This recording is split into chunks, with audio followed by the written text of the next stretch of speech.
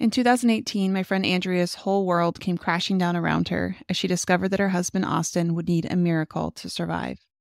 Austin was diagnosed with stage 4 stomach cancer, leaving Andrea to not only care for him, but for her children as well.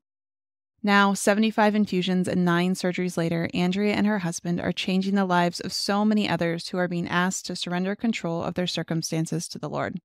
In this episode, Andrea Hill and I discuss what it takes to get comfortable with the lack of control in our lives and what we can do to prepare ourselves so that we remain calm and confident in Christ when the inevitable happens.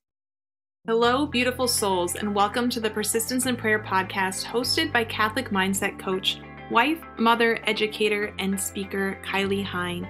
Kylie is passionate about helping you deepen your relationship with God through the power of prayer. This podcast is a space for high achievers who want to do it all, but also want to prioritize their spiritual life and grow in faith. Join us as we explore the beauty of persistence in prayer and the transformative impact it can have on our lives. Get ready to discover practical tips, insights, and inspiration to help you develop a daily prayer practice and cultivate a deeper sense of trust in God's plan for your life.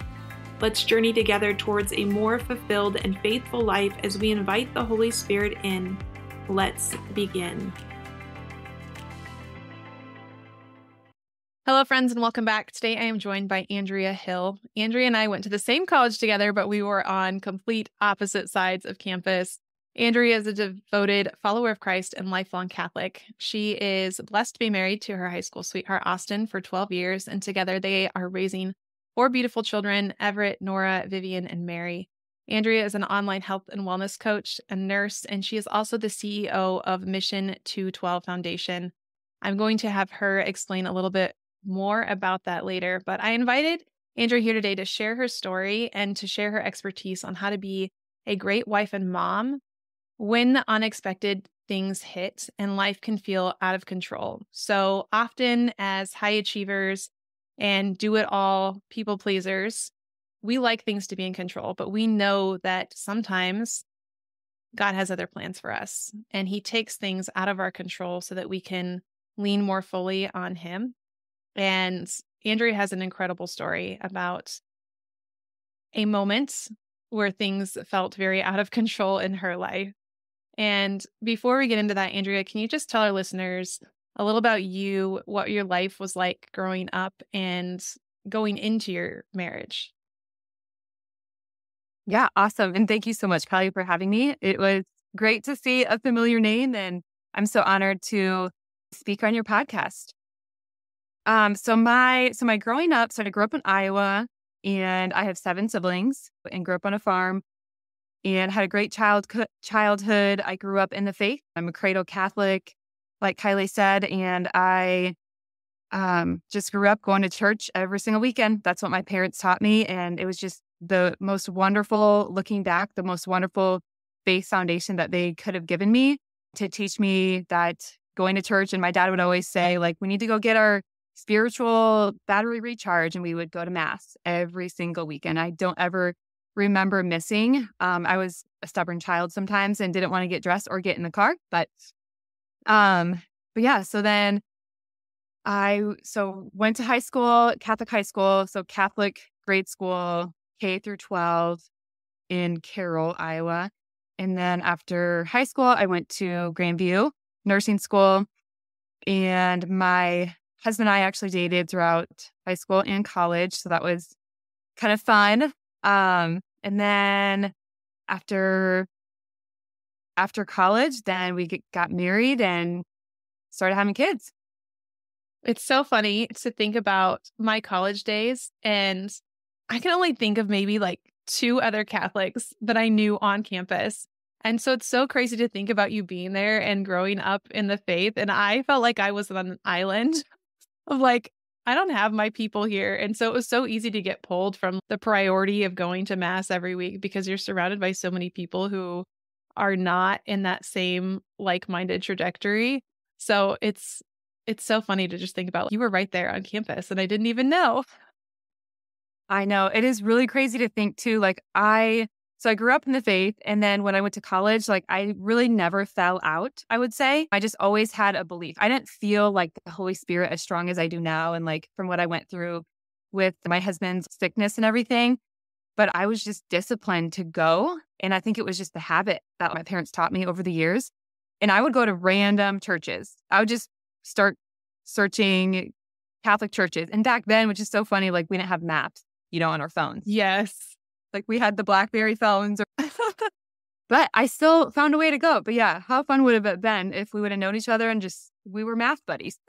Yes. And we probably ended up at the same churches sometimes because I was like that too. I would just pick a random church. And especially as I started practicum teaching or teaching, I had this weird thing. I didn't like running into students.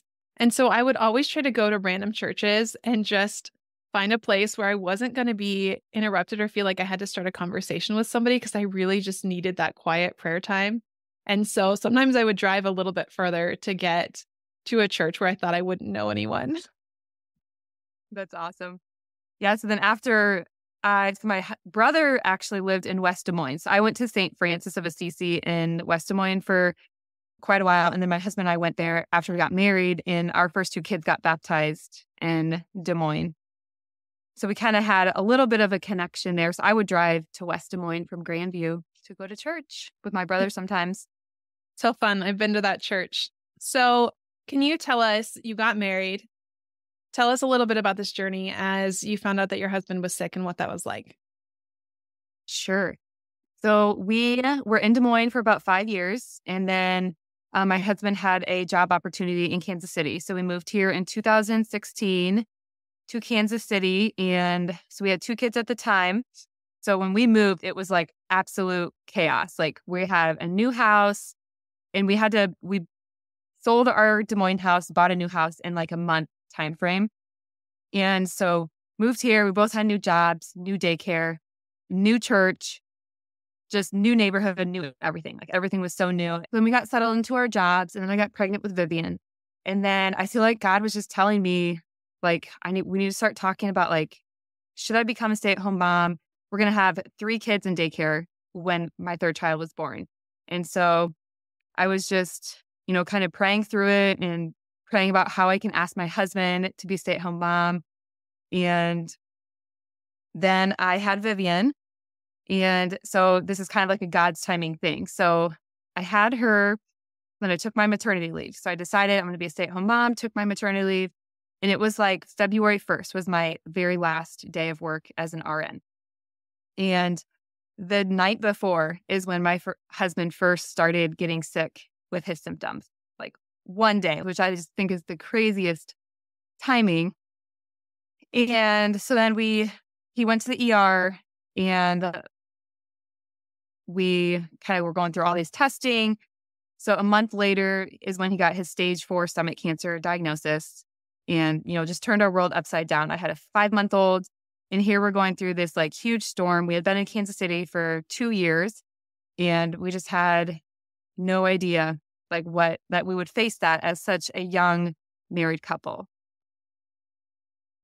What was it like, or do you have any tips for people? I think we can all relate to kind of trying to manage chaos. So you think about moving, new marriage, but then you get hit with this other blindside thing of now your husband has cancer, which I obviously haven't experienced that, but my dad passed away from cancer a few years ago. And whenever you have someone in your life, there's a lot of extra care that goes into that. It totally turns your world upside down. How did you help to just, 1, manage your emotions during that time, and 2, manage the chaos of being a parent while also being a caretaker? So I would say my health coaching job, I actually became a health coach in 2016, right when we moved to Kansas City. And I only started doing that because I wanted workouts from home. We had built a home garage gym. And that is when I like very first learned about waking up early, starting a gratitude journal, and just learning to take care of myself. So I was kind of practicing self-care for probably 2 years, I would say. Mm-hmm. And then when Austin was diagnosed with cancer, then it's like I just kind of kept going with that routine. And so I thank God so much that I had those routines in place before like this major chaos hit us. But it was, I don't know. I always tell people like my biggest tip is just to take things day by day. That's all you can do. But I do remember like always making my husband a priority. Like he was the one sick. And yes, I was a mom to my beautiful children, but I would always try to find babysitting for my kids so that I could be with Austin. Like he would be in the hospital overnight for all of his treatments. And at the beginning, he was very, very ill. I mean, after he was kind of through the first like 3 years of his journey, our oncologist told Austin that he was on his deathbed twice. And I remember thinking like, I wonder what 2 times he's like thinking of. And, I kind of knew it after he had said it, but I'm so thankful. Like they never talked about prognosis or anything like that. But I just felt like I had this like overflowing peace with me. And I remember people would always come up to me like, how are you doing this so good? Like, how do you like, I don't know. I felt like I had this peace and it felt really good that I could just keep plugging away. And I mean, the things that I would ask for would be like things to take care of myself. So I guess when you are in the midst of chaos, like I think it's okay to ask for help. And I think since my husband's been cancer-free for 4 years now, we started our nonprofit Mission 212 Foundation. It's been 2 years, almost to this spring, I'll be 2 years. And it has been such an honor to mentor other women who are like in this chaos, the same chaos that I know, but I'm still trying to teach them like it's okay to ask for help. And that's probably one of the main things that I encourage people to do when they apply through our foundation is it's okay to ask for help. I will make your sign up Genius link for a meal train or who can help you during this time. So just kind of helping them brainstorm and figure out how to make it easier on them. I want to go back to a couple of things you said because there's been so many that are so good. First of all, you talk about having the habit before the hardship hit. And I think that is so important for everyone listening to hear is we need to establish the habit before the hard thing happens. Because so often we wait until we're in the middle of it. And it's okay. We can still start there. But if we can establish things that are going to help us operate from a place of calm and clarity now, then whatever waves are going to crash our way, we know that we're going to be okay because we've already developed the mindset and the daily habits and practices and that relationship with God that we will have that grace to keep going. And I think as women, so often we put ourselves aside and we just say like, I'll start the workout when I have time, or I'll start eating healthy when I have time. I don't have time to do it right now. Or I need to care for everybody else. But then we get to a point where we are physically so ill or there's so much chaos going on around us that we can't function and we can't be there for the people that need us. We can't be the caretakers because we don't have anything left to give because we don't have those habits established. Hey everyone, it's Kylie, and I help high-achieving Catholic women who want to make a bigger impact in the world do it now with confidence and clarity. If you feel like you're being called to more, but your circumstances and overwhelm are getting in the way, let's break through together. Have you ever felt like there was something more in the world you were supposed to be doing? Like you're just on the verge of having your big moment. If only you could finish one more class, hire more help, manage your time better, or figure out exactly what it is you're actually being called to. When I first started coaching, I was working 60 hours a week at my job. I was always pushing my limits, trying new things, learning new skills, and navigating 10 situations with my co-workers as well as in my home. I was losing sleep at night because it felt like no matter how hard I worked, I showed up day after day after day with resentment building in my heart. I knew it was created for something greater, but I also knew that I was doing something safe. My job helped people, and I liked that. I was used to the stress, and I figured that if I could handle it, why not stay? What were a few tears and sleepless nights if I was doing exactly what God wanted me to be doing? Except I wasn't doing what God wanted me to be doing. I had simply told myself that lie enough times that I believed it because I was too scared to try anything new. My identity was so wrapped up in being a teacher and a volleyball coach that I didn't know how to step away from it. I made excuse after excuse. The truth was, I was scared, I didn't trust God, and I didn't feel like I had what it took. Do you dream of making a big impact in the world? Jump on a coffee chat with me, and I'm going to ask you a few questions. And before you leave, you're going to have clarity on why you aren't going after the desires God has put upon your heart. Check the show notes for a sign-up link. So, can we go back to, you said you wake up early and you gratitude journal. I know these are some practices that you still do. I see you posting on your Facebook every day of, hey, I'm up. It's super early in the morning and you're working out and you're doing your prayer stuff. What are those key pillars in your day or that you teach the women that you're mentoring to have in their day-to-day practice? Yeah. So it all starts with going to bed.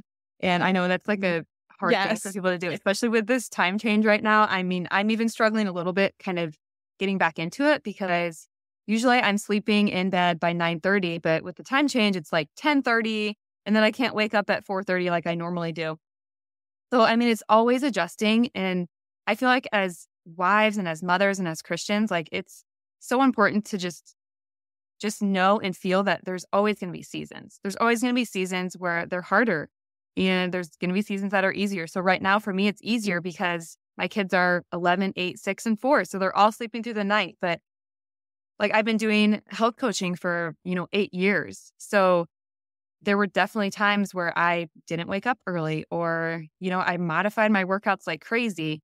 And so, but I think, just going along with the morning routine. So I go to bed at 9:30, wake up at 4:30. So I shoot to get 7 hours of sleep. That's usually plenty for me. I know other people are different. So you just have to know how much sleep do you need. And then when you get up, like have a list when you get up of what you're going to do. So for me, it's like I get dressed, I get some kind of caffeine, tea or like my pre-workout. And then I come downstairs and I sit in my spot and I turn on Bible in a Year. That's kind of what I'm doing right now. I'm on day 235 and it's awesome. I love Father Mike Schmitz and his takeaways and just the way he reads the Bible. It's been really, really eye-opening to me to just kind of go through the whole Bible chronologically, like in a Catholic way. And then I will gratitude journal after that. I also do dream journaling for the goal-oriented people out there. Mm-hmm. I am obsessed with dreaming, actually. And I truly believe that if you just dream and just let go of everything out there that could possibly feel like a fear or a doubt. And so I actually learned that from coaching too. But so how I dream journal is you just start writing, I dream too, and just keep writing. And I will write like a full page sometimes when I'm dream journaling. And it's just a way for you to just let go of what's like holding you back from what you think what your potential is, like what God is calling you to do. Like we built a house in the country and now we're building a barn and it's a training shed. My husband's going to train kids in this barn. And so there's always things that are, I don't know, it's just constantly like God is just like, as long as we have an open heart, I feel like we can let God in and let others in our life. Every week, I feel like there's something that's like, okay, God, like I'm going to say yes to this. I love that. First of all, going to bed early. We have similar sleep schedules. And I also have been really struggling with the time change because it's still light out. So my kids want to go to bed later, which means I go to bed later, which means it's harder to get up in the morning.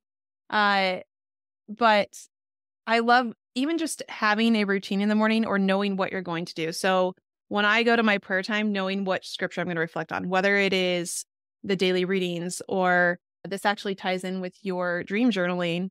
Right now, I'm going through Sonia Corbett's course that's called Dream Big. And it is a lot of kind of dreaming with the Lord. And it's so scripture based, which is beautiful because I can use those scripture verses for my daily mental prayer in the morning. But it's also, Lord, what is your dream for me? And that freedom to allow ourselves to dream. I think so often we can just stop and not allow ourselves to dream because we're like, well, that's never going to happen. We have such doubt. But when we allow ourselves to just imagine the possibilities and invite God into it, he's going to show us what is possible. And it's way beyond what we could ever even imagine. I think of you guys starting a foundation and how maybe scary that was if you, or would be if you didn't have this practice of allowing yourself to just kind of dream the impossible things and see what God puts on your heart. And also the faith of your husband too. Because I feel like this is very much a group effort kind of thing. So those are excellent. So again, going to bed early, having a routine in the morning, incorporating prayer, gratitude journaling, and then you also do some sort of exercise with your body. Yeah. Yeah. So I partner with Body, and there's just, the platform is amazing. I actually do some in-person ones as well right now, but you can do it completely virtual. And so right now I focus on heavy lifting. I really think it's important to stress our bones, especially as women. And as a nurse, ironically, I actually work on an ortho floor. So there's lots of broken bones, osteoporosis, osteoarthritis. And so just putting pressure on your bones, and like back to the caveman days, women had to do chores and they had to lift buckets of water and do all these chores. And now women don't have chores like that. And so we are called to stress our bodies if we can and if we're able. So I love weightlifting programs. And so I'm doing like a 12-week program right now, and I'm on week like 8. And I this is kind of a huge takeaway. So I've been coaching for 8 years, like I've said. And I feel like at first I was a little obsessed with like, oh, I need to get my workout in. I need to do the whole thing. I need to like follow it exactly. And now I don't do that really. I just listen to my body. If I am feeling really good and feeling energized, I'm going to do a heavy leg day, and I might go off track just a tiny bit. But I love that our programs have like workout calendars that you can print off and you can follow exactly. And most of them, I love the idea that we have 21 days. So it takes 21 days to build a habit and to stick with it. And so a lot of our programming is based on 21-day programs, just to like get yourself to have the habit and get in the mood for 21 days. And then after that 21 days, you can reflect and be like, how do I feel after this last 21 days? I feel like more the last couple of years, I've been like, I have more faith when I work out. And what I mean by that is I feel like most of my workouts, I end in like crying because I think it's a mixture of the endorphins. It reminds me of when my husband was sick. I would work out for stress relief 100%. Like I would just do 30-minute cardio workouts just to release the stress so that I could go back in the house and be like, okay, what do I need to do? And those days were absolute chaos. Like I remember one night, it was probably 10 o'clock, and I thought I was ready for bed. Like I had put all the kids to bed. I had gotten Austin ready for bed and hooked up his tube feeds and everything that he needed, because he would do tube feeds at night to try to eat during the day. And I remember walking downstairs and I'm like, oh my gosh, there is like 4 coolers of medicine that needs put away. And I'm just like, okay, I got to do this. And so I think just taking care of my body and taking care of just treating it like a temple, like how I learned for being a coach 2 years prior to that, was so, so important so that I could have energy all day long and give my husband like the best support that I could. And then just to be able to keep taking care of my kids and, running all over the place. I have heard you say again and again, and I just want everyone to hear it. You have to prioritize yourself in all of this, in all of the taking care of everyone else. You recognized that you needed to move your body, and you were not going to be able to sustain anything else unless you were getting that piece in. And I think so often we're not even aware of what we need. So for some people, I need time and space to process my emotions. If I need to go cry, but I'm married to someone and that's triggering to them, then I need a space where I can go cry by myself.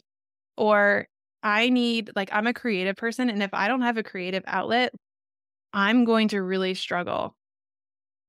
We need to recognize what we need and be okay with giving ourselves permission to ask for it, like to ask our spouses or to ask our loved ones to help us make sure that we have the opportunity to make sure that those needs are met.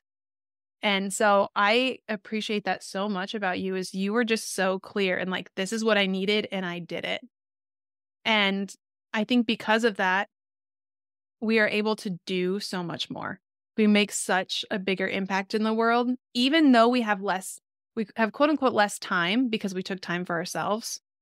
Because we're operating from a place of calm and clarity, we get so much more done in less time. I think that's amazing.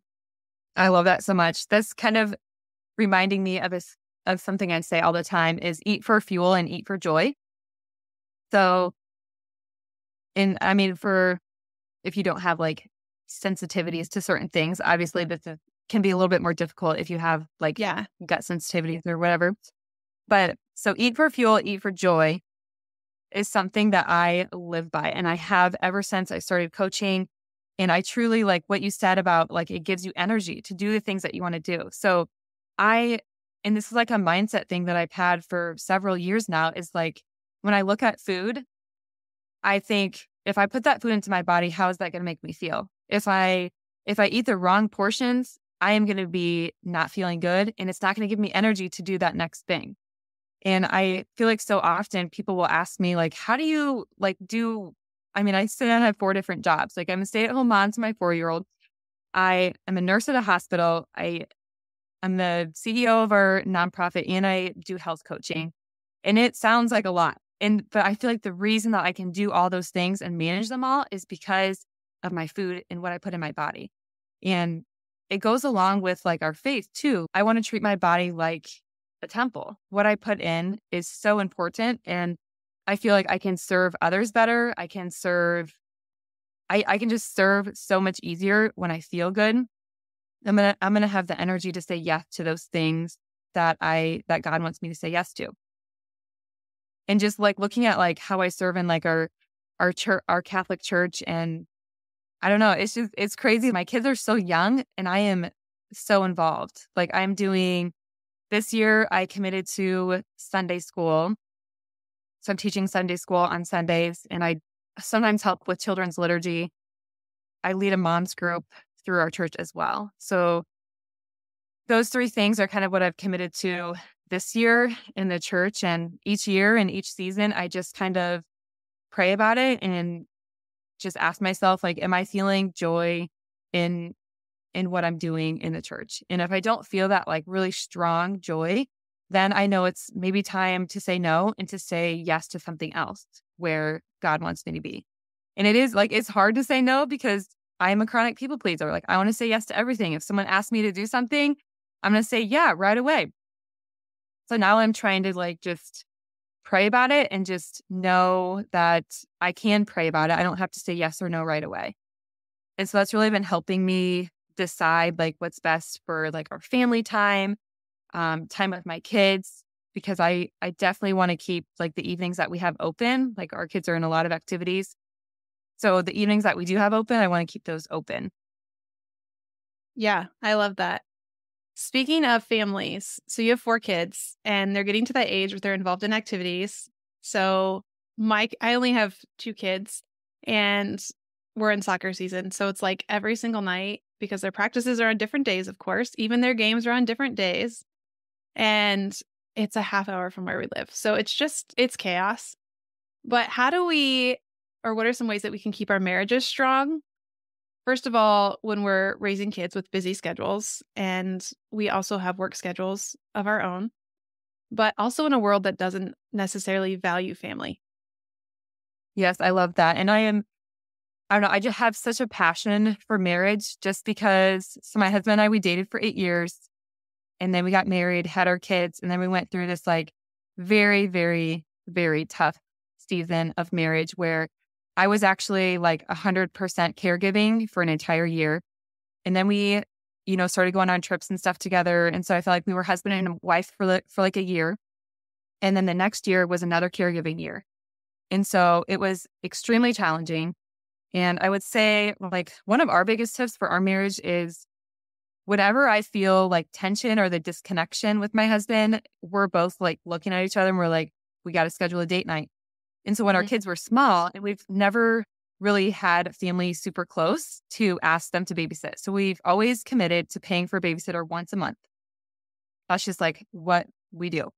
And we have like a babysitter list through our church. And so there are lots of names. And so we just hire babysitters usually once a month.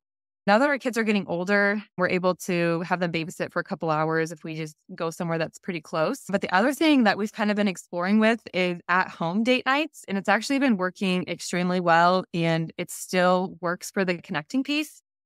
And I think it's important, so important for our kids to see that our marriages are strong. And, we go to church every weekend as a family. And so they see that piece. But I think just seeing mom and dad show affection and seeing mom and dad make time for each other, because like a happy mom and dad makes a happy family. Because I think they know, like all marriages, there's going to be tense moments where you're, having arguments about certain things, and it can be stressful on kids. And so we try to limit that, but we also try to just be real. And we've always been real. Especially Everett, our oldest, he was 5 when my husband was diagnosed. And so he saw, the hard stuff where like my husband, didn't talk at all really for like 2 months. And so when he started fighting with me, I remember being happy about it. I'm like, oh my gosh, he's arguing with me. Like, I'm happy about this. Yeah. Very, very passionate about marriage, and just, there's so much more to it. But I think that's probably my biggest tips right now in the season that we're in. And I guess kind of going back to like the sports thing, because like right now my kids are mostly in basketball right now. And so we have 2 in basketball. My daughter's actually starting piano tonight.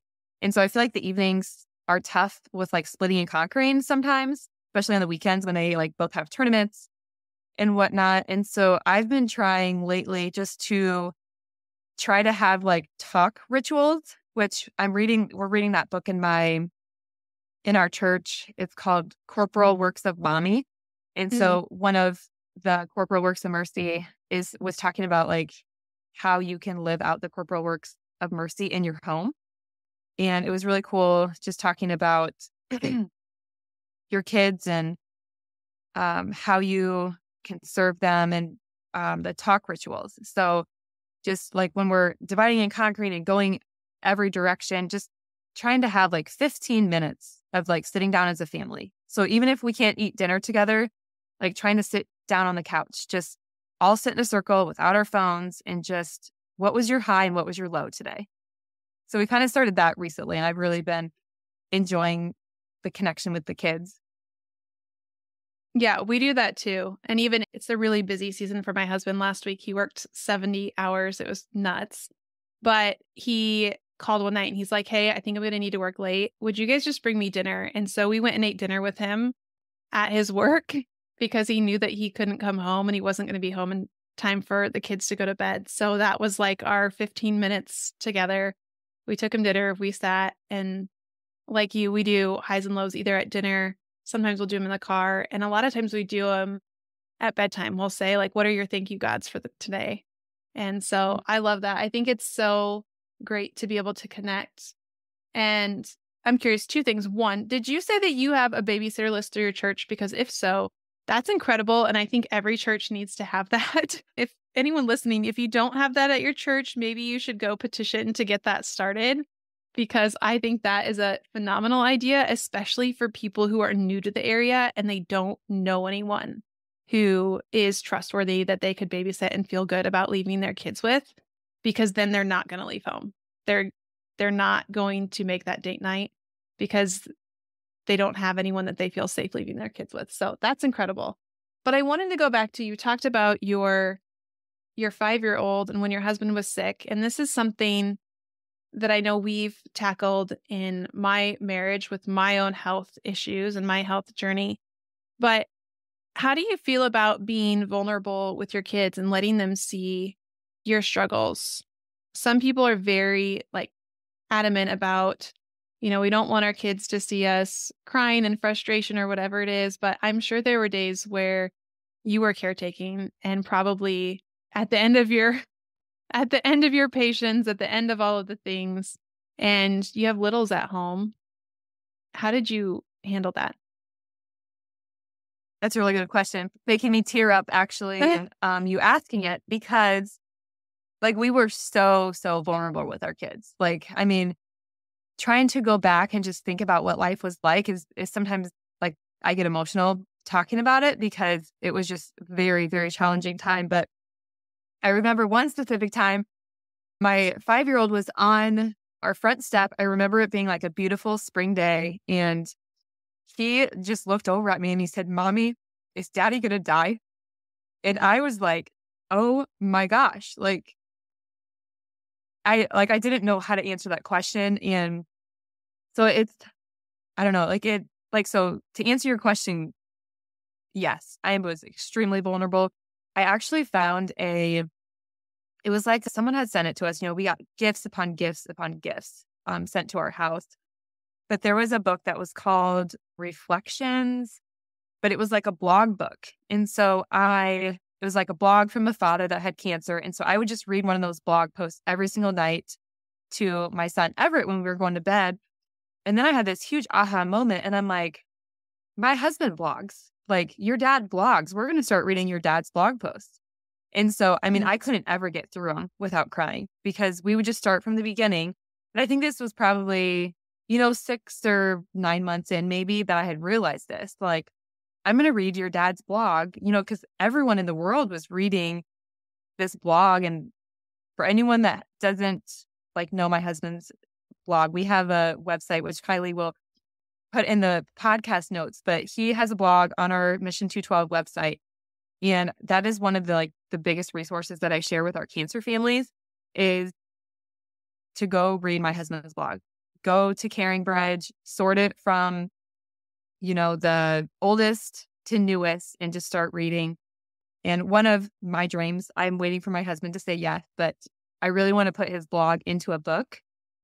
But so when I would read this blog to my son at bedtime, Right.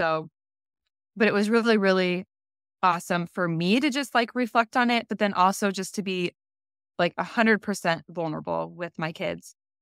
And, Everett's the only one that can really relate, I guess. I think my girls were just too young, and our youngest is 4 now. And we talk about daddy having cancer and things like that. But I think my older son, he's the one that really gets it the most and just understands it all. And we made a professional video last fall, and our son talks on that video, and he tears up, and if you haven't watched it yet, it's a real tearjerker, and it's just, he was so brave, and he had to help me with so much stuff, and he would just do it. And I mean, he was 5, 6, 7 years old. Yeah, kids are so resilient. I know even when I was pregnant with my youngest, my daughter was only 3, and she would come into the bathroom. I was so sick. She would come into the bathroom while I'm hovering over the toilet, throwing up, and she would just find a towel and she'd put it on me, and she'd to try to keep me warm, and she'd just say, "It's okay, mommy. You just puke in the potty." And I also think back to, I was taken by ambulance once. I had bilateral pneumonia, and it just, thinking I could push through it, I can push through it, I can push through it. And it got to the point where it was so bad, I wasn't getting enough oxygen. And my kids saw me go in the ambulance. And that's hard to look back on because they still remember it, especially my daughter. She remembers it. And so sometimes when I'm sick now, she'll think back to that and she'll worry that I'm not going to be okay. Or she'll think back to coming to visit me in the hospital. But I love that you included your kids on that journey, because they learn so much, and they learn that it's okay to be sad sometimes. It's okay to be frustrated. It's okay to feel angry. And they learn how to process those emotions in a healthy way because they've seen you do it in a healthy way. And so that's such a beautiful gift that you've given to your children, and that you get to help other women give to their children as they go through their own journeys with health and with their spouse's health. So thank you for sharing that. And I will definitely link everything that you said there to your husband's blog. Another thing that really go ahead. worked well for my kid was books.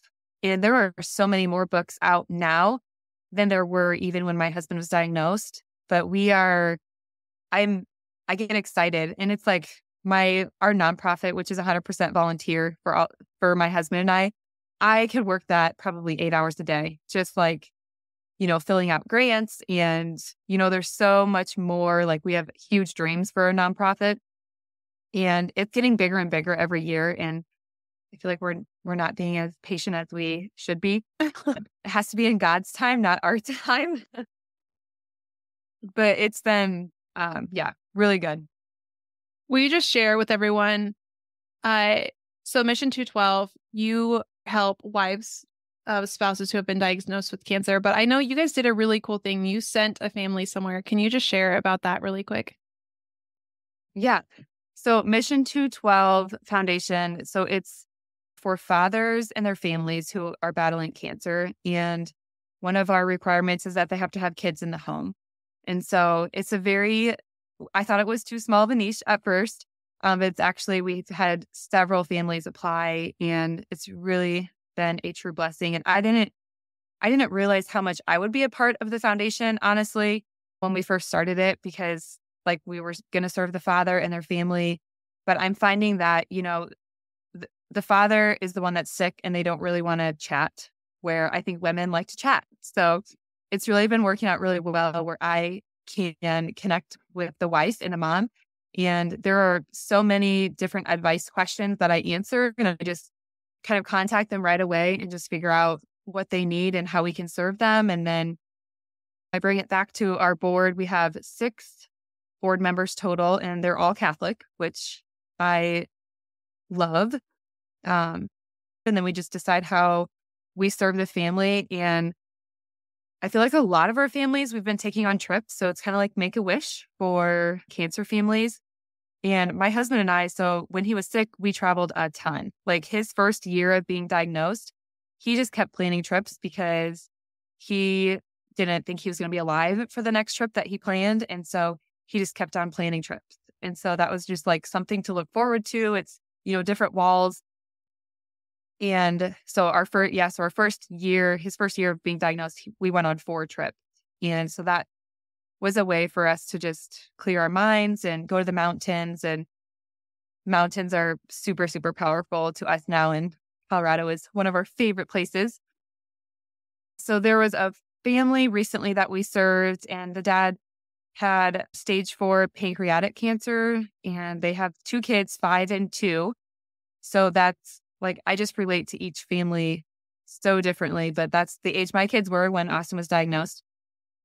And so so we were going back and forth on ways we could serve them. And I was texting the mom, and we came up with that he wanted to go on a trip because they're huge Cardinals fans. So they wanted to go on a trip to Florida to the spring training game and wanted to go fishing. And so they just got back last week from that like week-long trip. So we provided that trip for them financially, and it feels really good. Amazing. All right. As we close up here, I always ask my guests to share a scripture verse that is meaningful to them and or a prayer tip. And you gave me both. So I'm going to read the scripture that you gave me. You said 2 Corinthians chapter 12, verses 9 and 10. But he said to me, my grace is sufficient for you. My power is made perfect in weakness. Therefore, I will boast all the more gladly about my weaknesses, so that Christ's power may rest in me. That is why, for Christ's sake, I delight in weaknesses, in insults, in hardships, in persecutions, in difficulties. Why is that scripture verse meaningful to you? So there is kind of a long story behind that scripture verse. When we were trying to figure out what we wanted to call our foundation, Mission 212 Foundation, and we were struggling, we couldn't figure it out. And so I started scrolling through my husband's blog posts on his Caring Bridge, and I ran across, and every single one had like a title, and there was this one post that had 2 Corinthians 12, 9 through 10. And so that verse has always just stuck with me. And the crazy thing is that he had that verse in that title, but he did not talk about that verse at all in the blog post from what I remember. And so it's a really powerful way for us to like mentor the families that we're mentoring, and just to know that there is power in weakness, and there is strength in God when you can boast in your weaknesses. Amen. And your prayer tip, I absolutely love this. So you said Bible in a year first thing in the morning. And then you said Google a video of a kid's version of the chapter that's being read, excuse me, and take notes. And I thought this was genius, but I'm going to let you share first. So I've been sharing this with everyone, and it sounds really corny, but it is the best. So if I'm downstairs, I do my Bible in a year. It's like 30 minutes. And then, I'm trying to like listen to it and take notes because I don't comprehend well, actually. And so it just helps for me to always like write stuff down. And so I will, and Father Mike Schmitz, he does like 3 chapters, and then he does like a 5-minute interpretation of the chapters. And it's all in chronological order, which I love. And then, so after that, I'm still kind of like, wow, like I kind of understand what he's talking about, but kind of not. And so I will Google. So like recently in my notes right now, it's talking about a weeping Jeremiah and prophet Ezekiel. So it's the time when Judah is being exiled into Babylon. And so I'll just Google weeping Jeremiah kids video. And then it will tell me like what Jeremiah was like in a kid's version. And they're always cartoons. And so sometimes my kids will like walk in when I'm like finishing up, and they're like, Mom, what are you watching? I think it's genius. And I will say, like, sometimes the simplest version is the best version. And I get so much from reading my kids' Bibles with them, like the children's version. So, as they get older, we're graduating. But especially the Old Testament, I think it's so amazing to be able to go back through there, and it helps you get the chronological order down because it's not every story. And it's just, like you said, broken down in a very simple way. Some of the details are taken out so you can get the gist and kind of internalize what God is giving you in that moment without everything. So I'm not saying don't read the whole thing, obviously, but I think it's so great, and it can be really helpful. That's a great one that I haven't heard before, and I absolutely love it. Thank you so much for being here. You are a joy, and the work that you're doing is so foundational. Beautiful souls, thank you again for journeying with me. If you have been blessed by this episode, it would mean the world to me if you would leave a review. Be sure to screenshot it, share it on your social media stories, and don't forget to tag me on Instagram or Facebook at Kylie M. Hine. Stay persistent in prayer, protect your peace, and as always, share the light of Christ with everyone around you.